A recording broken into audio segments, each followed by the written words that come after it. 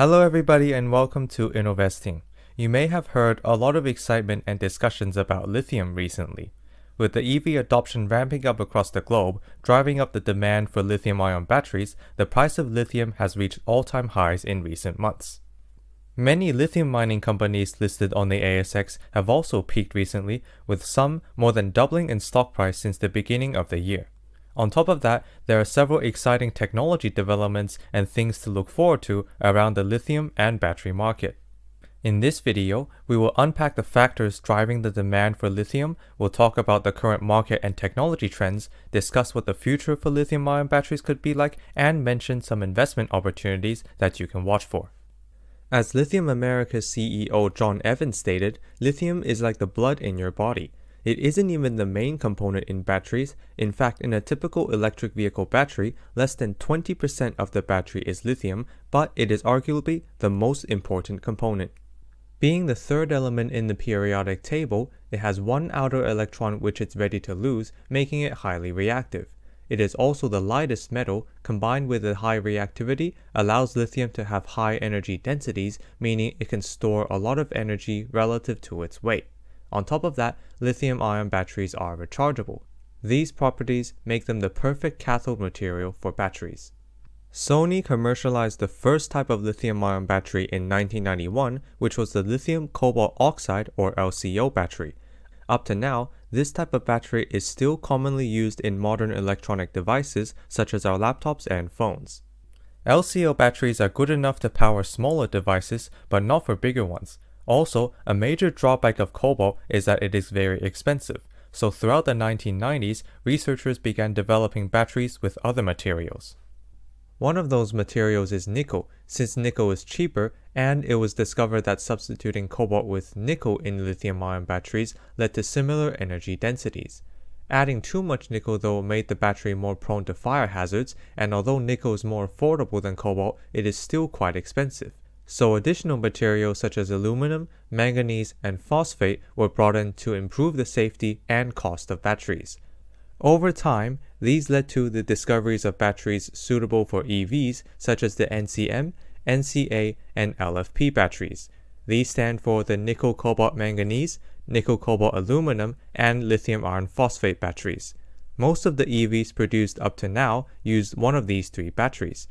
So what caused the sudden boom in electric vehicles and lithium? Well, due to climate change, many people are now more conscious of the need to reduce emissions and reach net zero by 2050, and electric vehicles are a great way of decarbonizing transport. Thanks to the advancements in battery technologies, the cost of lithium-ion batteries has rapidly declined over the past few years.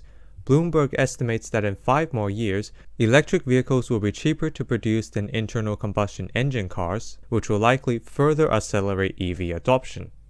At the same time, many countries are incentivizing the public to purchase EVs, and we are already seeing growing consumer preferences for it. EV sales has been increasing year on year all over the world at a rate faster than what many analysts expected. Tesla has achieved record-breaking sales in the past quarter, with more than 310,000 electric vehicles sold, almost doubling its sales from the same quarter in 2021. The recent and ongoing Russian and Ukraine war pushing up the price of oil can also drive consumers away from internal combustion engine cars to electric vehicles, since it'll be much more expensive refueling than charging an EV. With all this growth in EVs, the supply of lithium is struggling to keep up. It only takes 2 to 3 years for a battery gigafactory to be built, but it can take more than 5 years for a lithium mining and extraction project to become online. This is because you have to explore, obtain licenses, conduct feasibility studies, and spend a lot of time and money building and constructing a mining site. Many analysts believe we won't have enough lithium supply to meet the demand over the coming years. All these factors driving up the demand with limited supply have caused the price of lithium to go to all-time highs. Several analysts believe we are already in a lithium deficit. And the scary part is, we're only at the beginning of the electric vehicle adoption. In 2020, there were just above 10 million EVs on the road globally, and in 2030, that number is expected to rise to 145 million and maybe even 230 million if the world governments put in more efforts tackling climate change. To feed the growing market of EVs, the world needs more lithium. Australia having the world's second largest lithium sources with an estimated 5.7 million tons in 2022, with several emerging lithium projects commencing later this decade, will play a big role in the lithium market. In 2021, Australia produced 55,000 tons of lithium and was ranked the #1 country for the amount of lithium produced, followed by Chile, China, and Argentina. There are two ways of obtaining lithium. The first way is through hard rock mining, which involves digging through the ground and mining spodumene ores, which contain lithium, and these spodumene ores are then crushed, heated, and go through a series of chemical processes before they turn into lithium carbonate or lithium hydroxide, which are then sent to make batteries. So far, all of the lithium production in Australia has come from hard rock mining.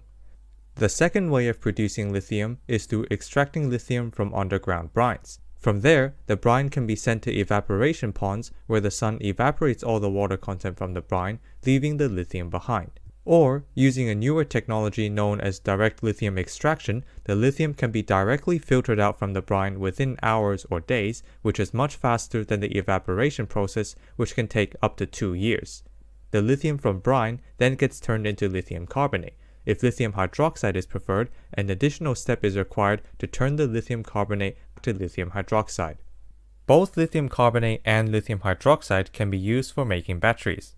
Lithium hydroxide are more commonly used to make those high nickel content batteries, such as the NCM and NCA batteries, while lithium carbonate are used for the LFP batteries. For a long time between 2010 and 2020, the NCA and NCM batteries were considered the best batteries for EVs thanks to their high energy density.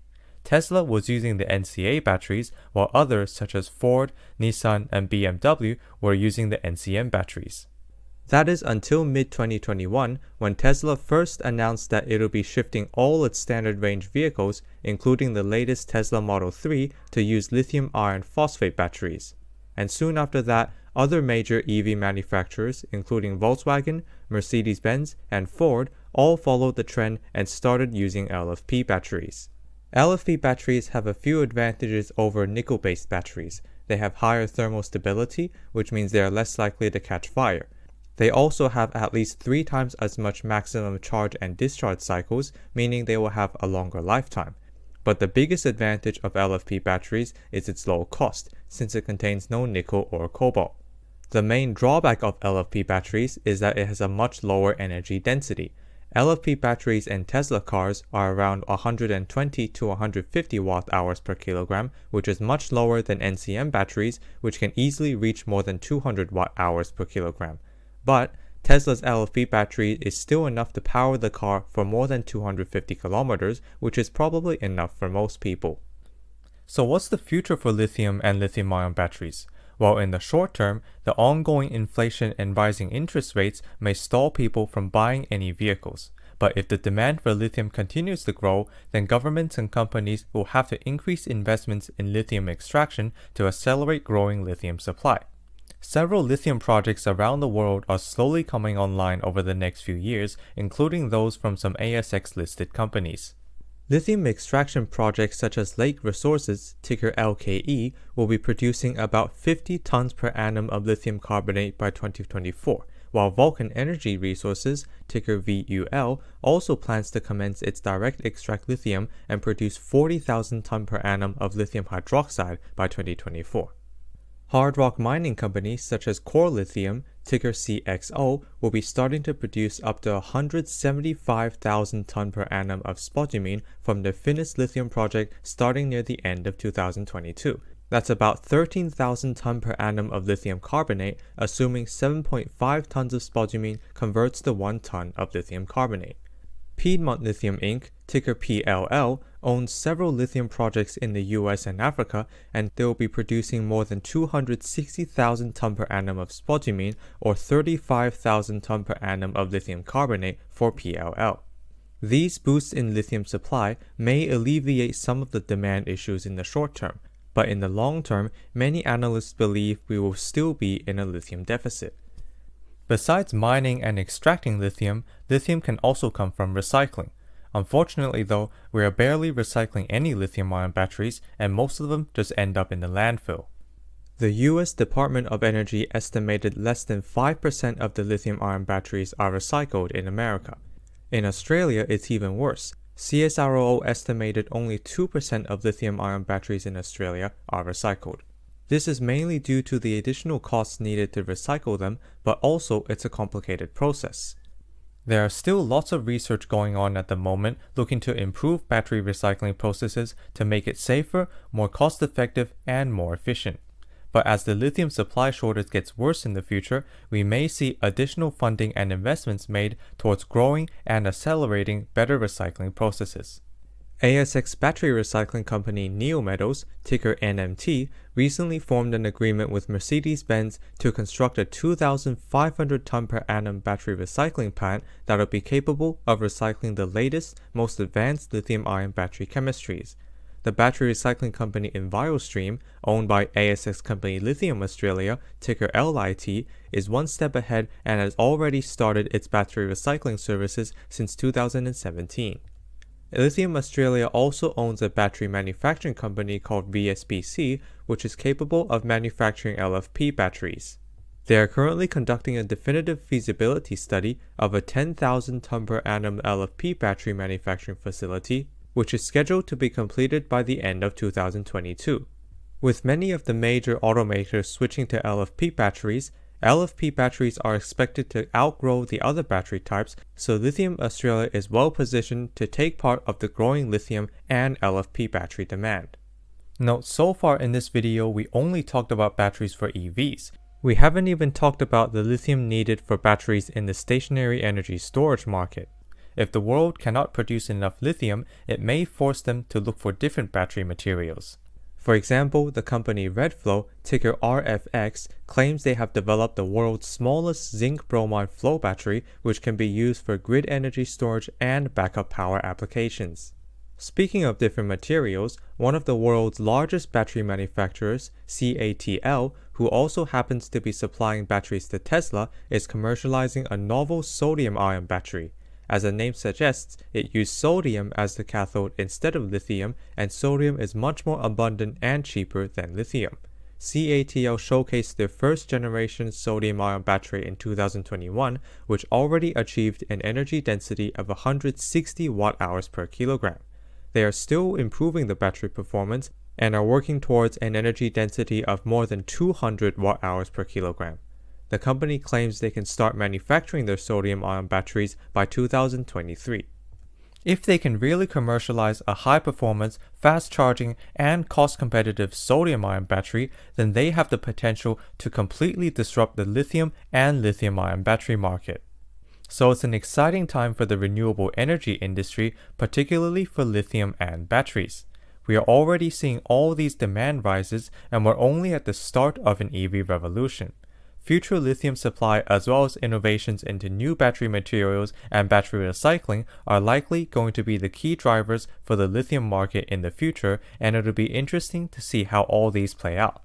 Let me know what you think about lithium and batteries in the comment section below, and leave a thumbs up if you enjoyed this video.